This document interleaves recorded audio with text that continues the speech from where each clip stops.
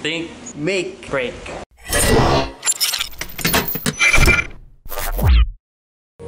So hi guys, we're going to test out Jeremy's two projects, a DIY metal bending machine and a DIY spot welding machine from an old transformer from a microwave.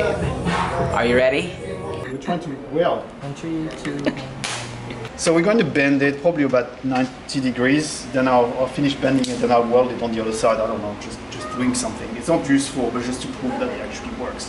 So the first part on top here is actually a clamp. You actually clamp your metal down hard, hopefully.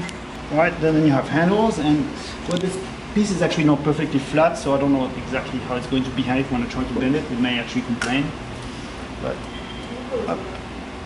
Actually, I think that's a bit more, so I can actually bend it to 90 degrees, and there we go.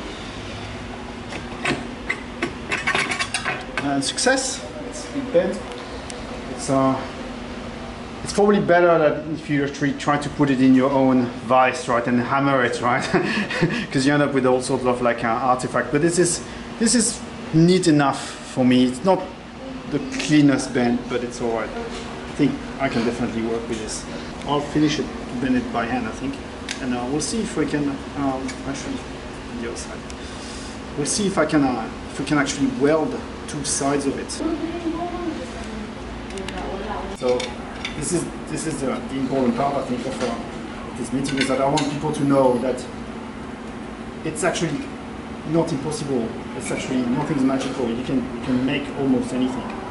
You just have to have a little bit of time and be resilient to failures, because it never works the way you want. It never does. Especially for things that you do the first time and you haven't noticed it. It's not gonna work. We'll try to actually weld the end there. Hold this.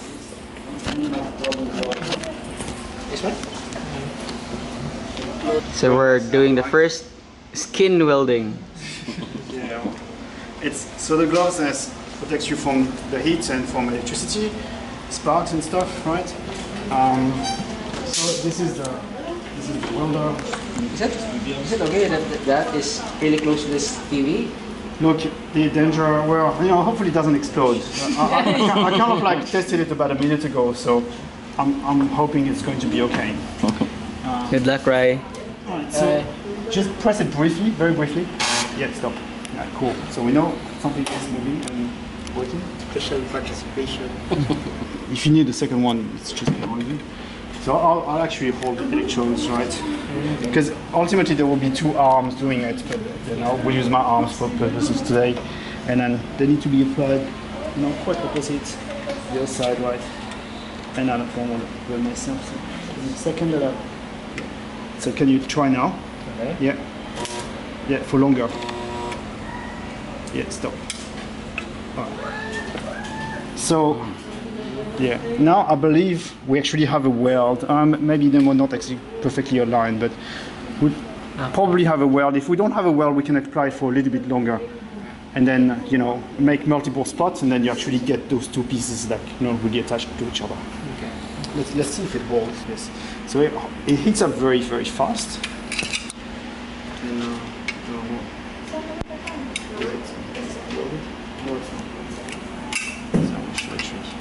try another go actually.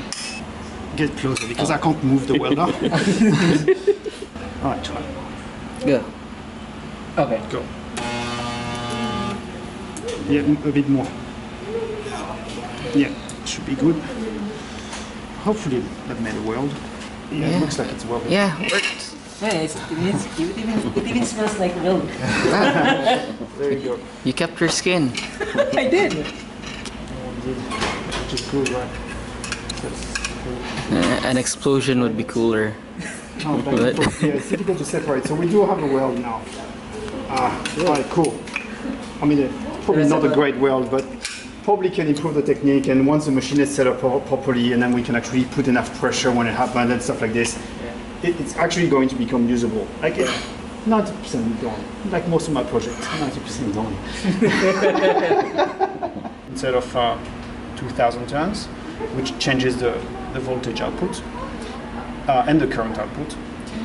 So less voltage but more current. And here there's a small power supply that's going to be used to run that fan at the back. So when you turn on the power supply, then it'll have a continuous airflow just to make sure that the transformer is actually being cooled down.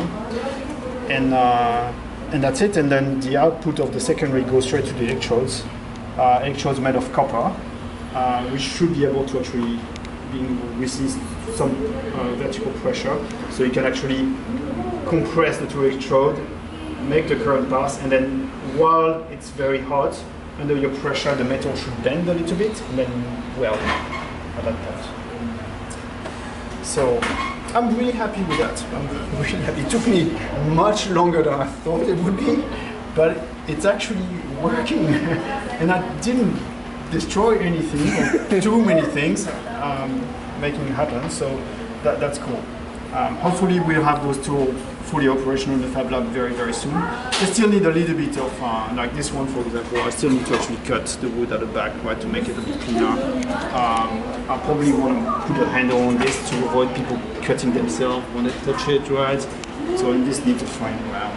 Came with like 4 designs, plastic shredder, which